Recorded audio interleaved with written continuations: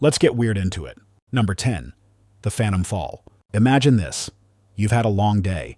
You finally crawl into bed. Your muscles unwind. Your thoughts soften into a nice soupy mush. You're on the very edge of sleep, about to slip into that sweet, dark oblivion. And then, bam! For a split second, you're not in your bed. You're tripping off a curb, falling off a cliff. Your stomach leaps into your throat, and your whole body spasms in a violent flailing jerk that rips you back into the waking world, heart pounding. Congratulations! Your brain just tried to murder you in a dream and then panicked. This is called a hypnic jerk, and it's one of the first and most common glitches your brain experiences when it's shutting down for the night. Here's the dumbed-down science. Going to sleep isn't like flipping a light switch. It's more like a clumsy, disorganized shutdown of a giant, ancient factory. Your consciousness clocks out first. Then your motor control center starts powering down. But sometimes the wires get crossed. As your muscles relax completely, your brain, in its tired, foggy state, misinterprets this sudden relaxation as, well, as you falling to your death. It's a catastrophic failure of context. Your brain's sensory department screams, "We're going down," and your motor control, which was supposed to be off-duty, gets an emergency page. It fires off a massive panicked signal to all your muscles. Brace for impact. This causes that full-body twitch that feels like you've been electrocuted. Some scientists think it's an evolutionary leftover from our primate ancestors who slept in trees. A muscle twitch would help them readjust their position on a branch before they actually took a tumble. So when you're jolted awake, it's just the ghost of your inner monkey having a little panic attack. Your brain isn't trying to save you from a phantom cliff. It's trying to save you from a tree that hasn't existed for 1,000,000 years. Number 9. The Shadow People. It's the middle of the night. You're hovering in that weird, swampy state between sleep and awake. You open your eyes, just a crack, and you see it. A figure standing in the corner of your room. It's tall, dark, and has no features, just a vaguely human-shaped void. It doesn't move. It just stands there, watching. Your blood turns to ice. Before you call a priest, you should probably just call a sleep doctor. You've just met one of the stars of hypnagogic hallucinations. These are vivid, often terrifying sensory experiences that happen as you're falling asleep. The waking up version is called a hypnopompic hallucination. They're basically dreams that have escaped their cage. Normally, when you enter REM sleep, your brain paralyzes your body, we'll get to that later, and starts the dream movie. It's a closed-door private screening inside your skull.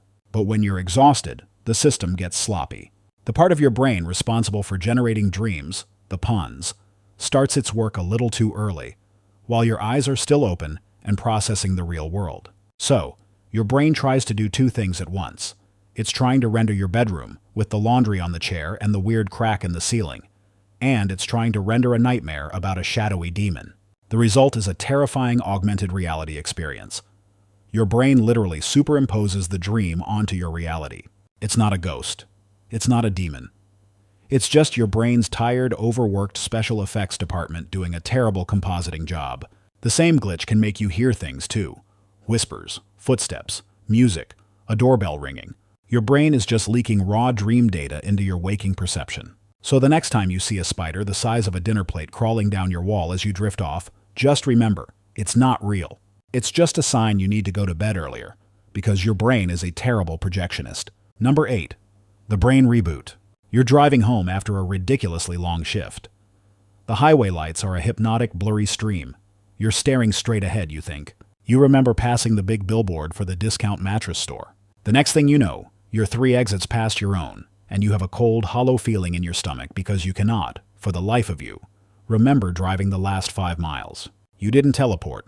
You just had a microsleep. And it is terrifying. A microsleep is a brief, involuntary episode of sleep that can last from a fraction of a second to 30 seconds. The scariest part? You often don't even know it happened. Your eyes can remain open. You can look for all intents and purposes like you are awake and functioning. But your brain has checked out. It's gone.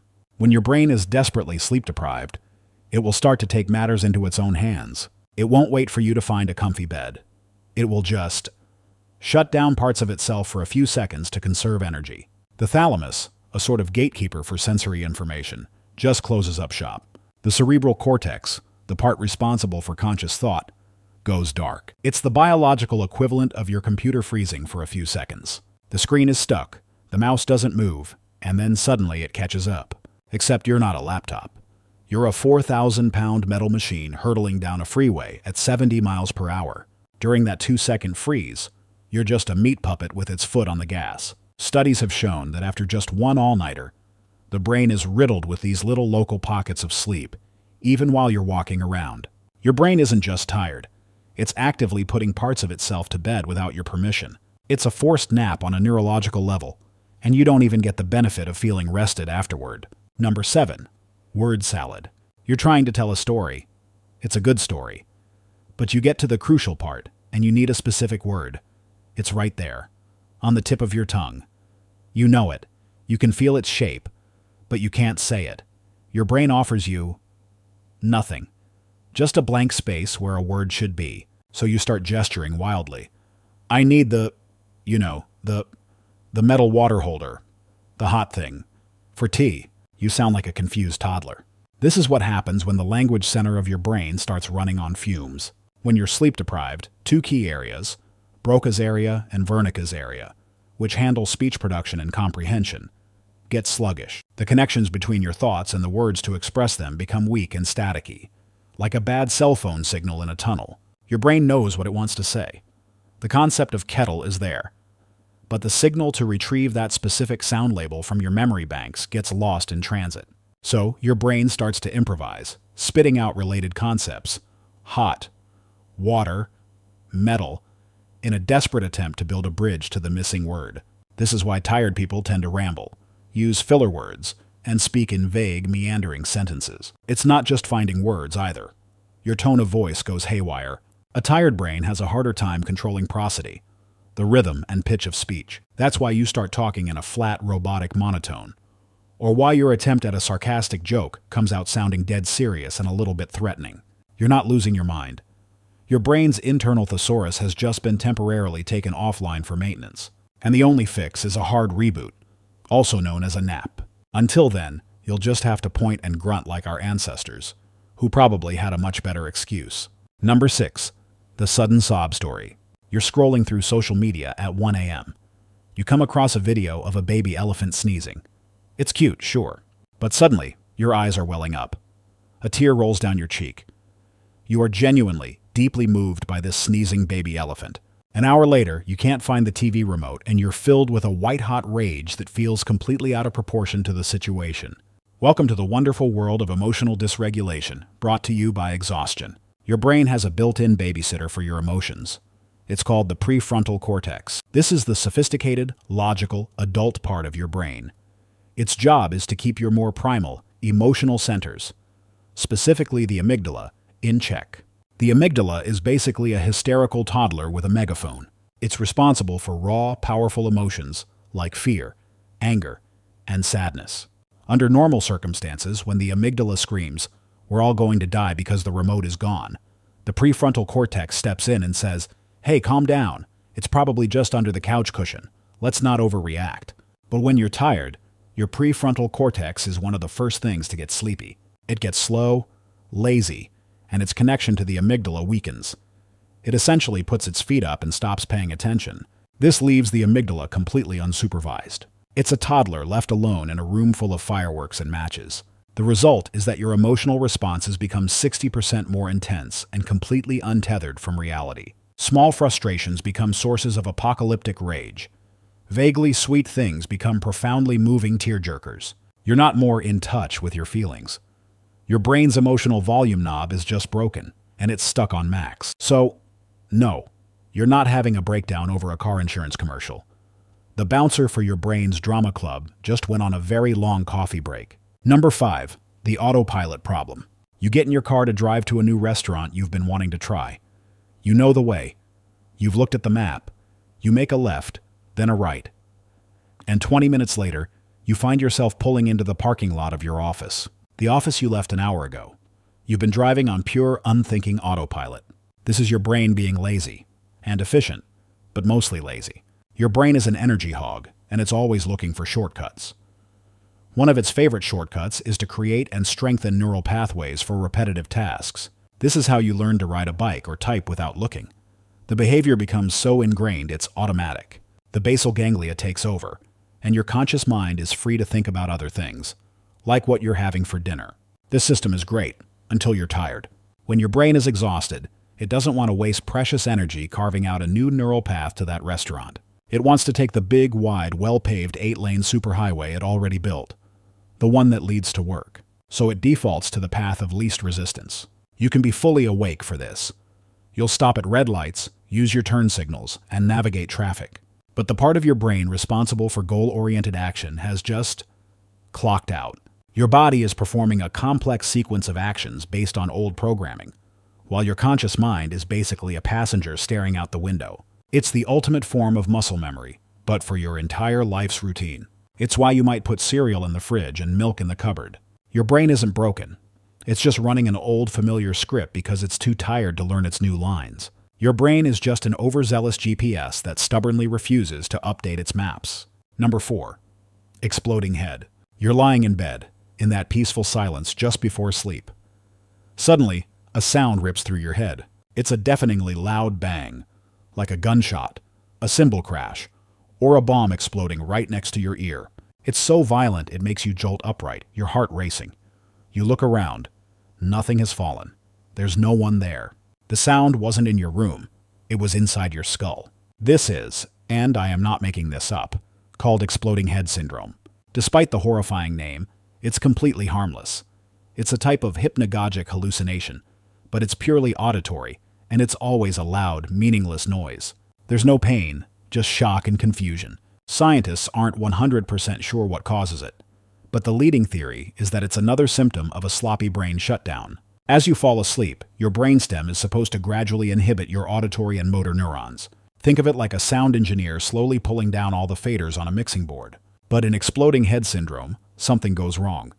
Instead of a smooth, gradual fade-out, a whole chunk of auditory neurons misfires and shuts down all at once. It's like the sound engineer, instead of using the faders, just yanks a huge bundle of cables out of the board at the same time, creating a massive burst of neural static. Your brain interprets this sudden, chaotic neural activity as an incredibly loud noise. It's a neurological backfire, a short circuit in your head's sound system. It's most common during periods of extreme stress and fatigue, when your brain is already struggling to perform its basic functions. It's completely benign, which is honestly the most insulting part. It's not a sign of a tumor or an aneurysm. It's just your own brain playing a terrifying, pointless jump scare prank on you for absolutely no reason. Number 3. The human statue. This is the one you've heard about. This is the stuff of nightmares. You wake up, your mind is clear, you are completely conscious. You can see your room, you can hear the hum of the refrigerator, but you can't move. Not a muscle. Your arms and legs are pinned down by an invisible weight. You try to scream, but you can't even open your mouth. You can only make a tiny, pathetic whimper. You are trapped, a prisoner inside your own body. And that's when you realize you're not alone. This is sleep paralysis. It is, without a doubt, one of the most terrifying glitches the human brain can produce. And it's caused by the same system that's supposed to protect you. When you enter REM sleep, the stage where you have your most vivid dreams, your brain releases neurotransmitters that essentially paralyze your voluntary muscles. This is called rematonia, and it's a good thing. It's a safety feature that prevents you from physically acting out your dreams. It's the reason you don't actually try to fly when you're dreaming you're Superman. Sleep paralysis happens when this system gets its timing wrong. Your mind wakes up, but the paralysis switch is still flipped on. You become conscious before your brain has given you back the controls to your body. You are, for all intents and purposes, a ghost driving a statue. The terrifying hallucinations, the demon on your chest, the old hag in the corner, the shadowy intruders, are a ghastly cocktail of two things. First, you have the same hypnopompic dream leaking we talked about earlier. Your brain is still partially in a dream state, so it projects your nightmares onto reality. Second, your brain is panicking. It's sending signals to move, but nothing is happening. It can't understand why, so it invents a reason. I can't move because something is holding me down. And then it helpfully generates a hallucination of that very thing. It's the ultimate biological prank. Your brain locks you in a closet, tells you there's a monster in there with you, and then forgets where it put the key. Number 2. The phantom buzz. You're trying to fall asleep, but the gentle hum of the air conditioner is starting to sound weird. If you listen closely, you can almost hear a melody, a faint, repetitive tune, Or maybe it's voices, whispering just below the threshold of understanding. You know it's just a machine, but your brain swears there's a pattern there. There's a signal in the noise. Your brain is a pattern-seeking machine. It's what we do. We see faces in clouds, animals in wood grain, and conspiracies in random events. This tendency, called pareidolia, is usually a visual thing. But when you're tired, you can get auditory pareidolia. Your auditory cortex is working overtime to make sense of the world, even when you're half asleep. When it's presented with a constant, meaningless sound like white noise from a fan, a running shower, or static, a tired brain gets bored, and a bored, tired brain starts to create its own entertainment. It will desperately search for patterns in the randomness, and if it can't find any, it will invent them. It latches onto tiny, coincidental fluctuations in the sound waves and amplifies them, interpreting them as a beat, a melody, or even human speech. Your brain is essentially remixing the sound of your furnace into a spooky ghost mixtape. It's the same reason people used to think they could hear messages when they played records backward. It's not Satan. It's just your brain's overactive, exhausted DJ trying to make a banger out of nothing. Number 1. The memory thief. You're having an argument with your partner. You said you would take out the trash yesterday. You insist. They look at you, completely baffled. No, I didn't. That conversation never happened. You are 100% certain it did. You can remember the details, where you were standing, what they were wearing, but they are just as certain you're wrong. And the scary part is, they probably are. Sleep deprivation is a memory thief, but it's not a clean, professional thief that just takes things. It's a sloppy, chaotic vandal. It doesn't just steal your memories, it breaks into your brain's filing system, tears up documents, shoves them into the wrong folders, and forges new ones, just for fun. Sleep, particularly deep and REM sleep, is absolutely crucial for memory consolidation. It's the process where your brain takes the flimsy, short-term memories of the day and transfers them to more stable, long-term storage. It's like a librarian carefully cataloging and shelving all the new books. When you don't sleep, that librarian is gone. The books are just left in a messy pile on the floor. Your brain struggles to distinguish between what actually happened, what you dreamed happened, and what someone else told you happened. The source of information gets blurred. Did you actually lock the front door, or did you just think about locking it? Did your friend tell you that story, or did you see it in a movie? Researchers have found that sleep-deprived people are shockingly susceptible to forming false memories. They can be convinced they saw footage of a news event that never occurred, or even be made to confess to a minor crime they didn't commit, complete with rich, fabricated details. Your tired brain will desperately try to fill in the blanks, and it will do so with whatever scraps of information it can find. Dreams, assumptions, suggestions. So that weird argument you swear you had? It might have just been a badly written scene from a dream you forgot to delete from your brain's hard drive. Your memories aren't a perfect recording of the past. They're a constantly updated story. And when the author is tired, the story gets weird. Okay, my brain's tired. I'm gonna go find more weird stuff. You know what to do if you want to see it.